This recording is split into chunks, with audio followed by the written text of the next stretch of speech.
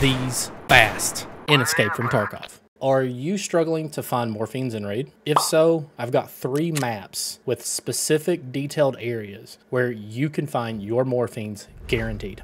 I've got strong thoughts on Interchange, but when it comes to finding morphine, Interchange might be one of the best maps. You're looking for the store Mantis, which is located in the middle of the mall. This room has static medical spawns everywhere, including multiple medical bag spawns. So make sure to comb this entire store, look on all the shelves, all the boxes, all the tables, as a morphine can spawn randomly throughout this entire room. Pro tip, before leaving, make sure to check on top of the boxes and the table at the front of the store because you can find a LEDX there. Customs is home to 4 great medical locations that can spawn morphine. On the first floor of Crack House, you'll find a medical cart, a body covered by a blanket, and a med box that spawns on top of some wooden boxes. Check that entire area as meds can spawn scattered throughout that entire little room and on the cart. So after you check this area, proceed down the hall, go upstairs, and go into the medical room. This room has static medical spawns everywhere. Make sure to check the tables and the shelves. After looting this medical room, go back into the hallway, go inside the closed door, and you'll find the supply closet. Check the shelves, check on top of the boxes, medical static spawns everywhere in this room as well. From here, proceed over to Fortress. On the first floor, you'll find a room that has static medical spawns on the bunk beds. Don't forget to hit the large brown box that's in there as well, as it is a medical crate. From here, go upstairs and go to the far side that's closest to the train tracks. You'll find a med box there that you can hit before you proceed to the final area. From Fortress, I want you to go through Old Gas so we can go hit the Giving Tree. At the Giving Tree, you'll find a circular concrete pillar. Inside that pillar, you'll find another med box that you can hit. Head on over to what we call it as the Switch Building. I want you to head downstairs by going through the hole. Then I want you to proceed to walk towards the light.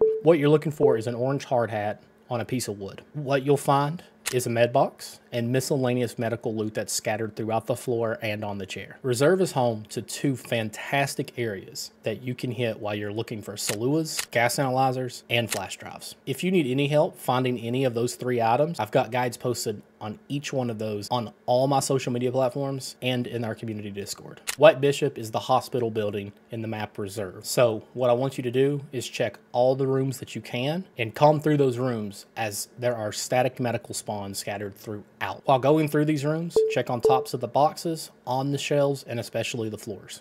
After checking all the rooms, I want you to go downstairs using the middle stairs, and you'll find another medical supply room. This room can spawn a medical bag, a duffel bag, and other static medical spawns throughout this area. Again, check the shelves and check the floors. The other building I want you to look at on Reserve is Black Pond. I want you to go to the 2nd floor and go into the medical area. You'll find multiple medical bag spawns, along with several static medical loot spawns. Again, check the floors, check the shelves, check the beds, check everywhere in here. Personally, this is where I found 3 out of the 4 found in Raid morphines that I needed for my quest. All right, guys, good luck finding your morphines. I'll see you in Raid. Love y'all.